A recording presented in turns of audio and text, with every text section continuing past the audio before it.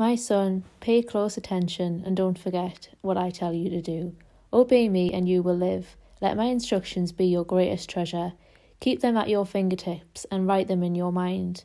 Let wisdom be your sister and make common sense your closest friend. They will protect you from the flattering words of someone else's wife. From the window of my house I once opened to see some foolish young men. It was late in the evening, some time after dark. One of these young men turned the corner and was walking by the house of an unfaithful wife. She was dressed fancy like a woman of the street, with only one thing in mind. She was one of those women who are loud and restless and never stay at home, who walk street after street waiting to trap a man. She grabbed him and kissed him. With no sense of shame, she said, "I had to offer a sacrifice, and there is enough meat left over for a feast. So I came looking for you, and here you are.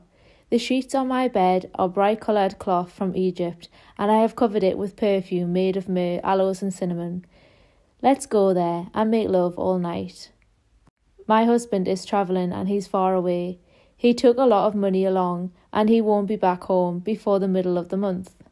And so she tricked him with all her sweet talk and her flattery.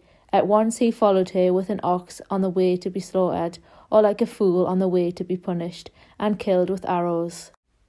He was no more than a bird rushing into a trap without knowing it would cost him his life. My son, pay close attention to what I have said.